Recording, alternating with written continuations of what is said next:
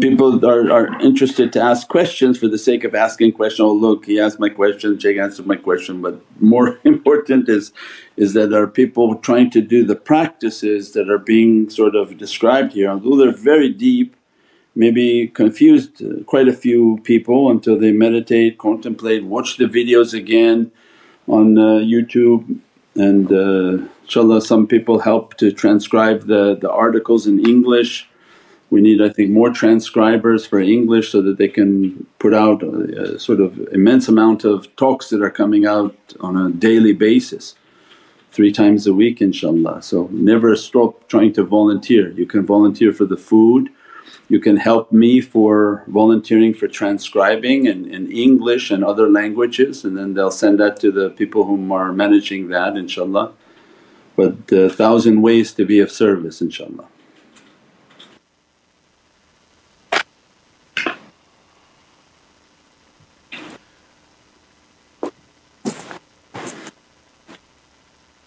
As-salamu alaykum Sayyidi. Walaykum salam wa rahmatullah. Sayyidi, Ramadan really makes the impossible seem possible. How to get this Ramadan effect outside of Ramadan? Please forgive me for going off topic. How to… Ramadan has its own blessing. If you could do that outside of Ramadan, every day would be Ramadan. If you want to keep that same effect, fast every day. If you want to get near that effect, intermittently fast. That stop eating by 11 o'clock, 12 o'clock at night, and in the day don't eat all day and eat again at 5 or 6. Close your window of eating throughout the day so that you intermittently are fasting. You're allowed to have coffee and water and nothing with sugar, so that the body's not trying to digest. As a result of staying in a continuous state of intermittent fasting, one, you are bothering the shaitan running within the blood system, and then training yourself for Ramadan, because you're getting used to the fact of not continuously sort of grazing all day long inshaAllah. And that becomes also the secret of Ramadan, is the immense amounts of energies and blessings. So we try to do all that we can, do all the goodness you can, be generous in the month of Ramadan, because shaitan is going to hit you as soon as Ramadan is over. As-salamu alaykum wa rahmatullahi wa barakatuh. This is Shaykh Nurjan. Thank you for watching the video that you're watching. InshaAllah, if you're happy with the content and happy with these programs, please support the button below, the programs that we have for our orphanage repairs, our water well, Give the Gift of Life, our mobile food vans. We have now 5 vans: Vancouver, Chicago, Los Angeles, Pakistan. There's many programs that reach thousands of people and rescue foods and give those supplies to people in need. Your support is greatly appreciated. Also, be so kind as to leave loving comments, and please share the stream.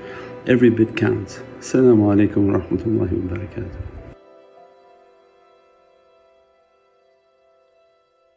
Fear and poverty comes to the hearts of people, and they stop their generosity, they stop their practices, they stop everything, to the extent that Ramadan opens. Because the shaitan is blocked, your shaitan only, not other people's shaitan, and Allah's dressing with Divine grace, we find that we're able to do all these practices, give all these things, and be the servant that we're truly supposed to be. So it's very reflective, it's very powerful for someone to reflect that, I wish every month was like Ramadan for me, because that would be my true nature. Then we see how much the nafs immediately jumps when Ramadan tajalli is not there, and everything again becomes restricted, everybody becomes frightened, everybody becomes not wanting to do the ibadah that they have to do. So it has its own reality inshaAllah. Allah give us more and more strength that every month to be like Ramadan inshaAllah.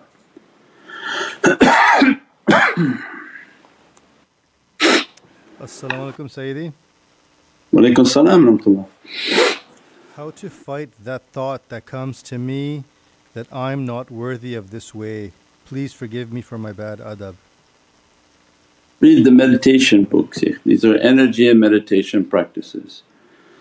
Nobody's worthy of the way.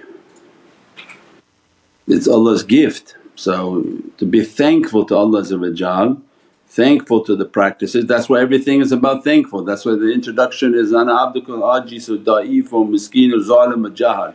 And when we go out, the other communities when they praise their ulama, they say, oh this next ulama's ulama, bigger ulama, the one whom is head of everything, head of everything, head of everything, head of everything, and then he's going to address the people. Pride and arrogance. And then they look at us and say, oh look, he just said he's abdukal ajiz da'if miskeen zalim. Why would we listen to this crazy guy and say that's the way that we were taught, is that say that you're nothing, and if anyone chooses to listen then alhamdulillah, good for them, they're fortunate. But I'm addressing myself and in front of Allah making sure that the Divine Presence knows I've said I'm nothing. So this is our way of not being anything and not letting the nafs to enter into every action.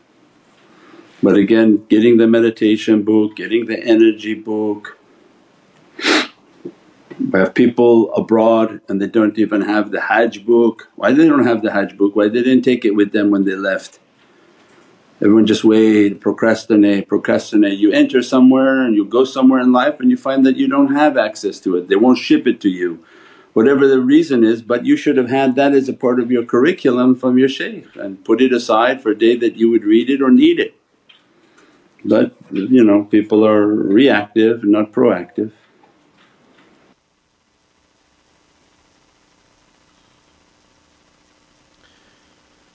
As-salamu alaykum Mawlana Shaykh. Wa alaykum salam wa rahmatullah. From the realities of moving orbits from one to another without the help of sultan, is it also related to moving from levels of nafs, from Nafs Al-Ammara to Nafs As-Safiyya? Everything is related, but you want to move through your vibrations definitely. So your universe of Ammara, you could describe those levels of your universes like layers of those nafs. So if there's the 7 layers of the nafs, universes may be 1,000 in between each of those 7, for example. So yes, the Ammara universe for people may be very vast and they exist within that universe. We'll call that the basement floor, in which all the bad things in the basement. The food in the basement is bad, not basement sweet but the basement sewage of a building. You go down there and you see all the creatures in the pipes and the rats in the bottom of the building and the people sleeping out there or doing something bad. Just an analogy, all the bad things are going to be happening down there. So your life is to get out of that sewage and the dangerous areas. And that's why in those talks you should go back to the talks on the 7 levels of the nafs, and that the need of a guide and how to leave that, and only the Divinely knowledges can come to lift somebody out of the Ammara, Lawama, Shawama. All of those levels have to be done through knowledges and a strong connection to the shaykh, because you can't take yourself out of quicksand.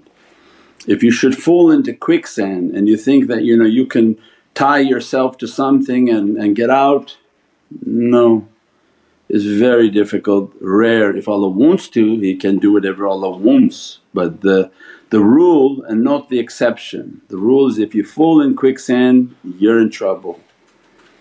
And that's why many people who sort of walk away think they got it, they got this, whatever. But there's a lot of barakah and it takes a long time for that barakah to be emptied out. And before you know it, it's emptied out and they realize they're in a deep quicksand, because it's not something that is easy that you can do by yourself. Especially nowadays with all the horrific difficulties that are coming, inshaAllah.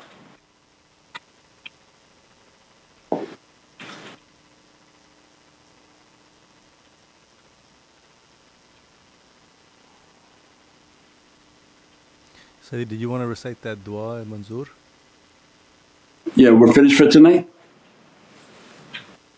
Okay, let's do a little bit of a salawat and then I'll come back to that. I'm going to go inshaAllah. Subhana rabbika rabbil izzati amma yasifoon wa salaamun al mursaleen walhamdulillahi rabbil alamin. Li sharaf al-Nabi sallallahu alayhi wa sallam wa ali sahbihi kiram wa ala mashayikhina fi tariqati Naqshbandiyyah al-Aliyyah wa sa'iri sadatina siddiqeen. Al-Fatiha. As-salamu alaykum wa rahmatullahi wa barakatuh. This is Shaykh Nurjan. Thank you for watching the video that you're watching. Inshallah, if you're happy with the content and happy with these programs, please support the button below, the programs that we have for our orphanage repairs, our water well, Give the Gift of Life, our mobile food vans. We have now 5 vans: Vancouver, Chicago, Los Angeles, Pakistan.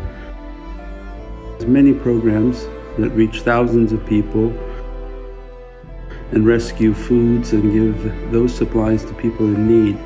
Your support is greatly appreciated.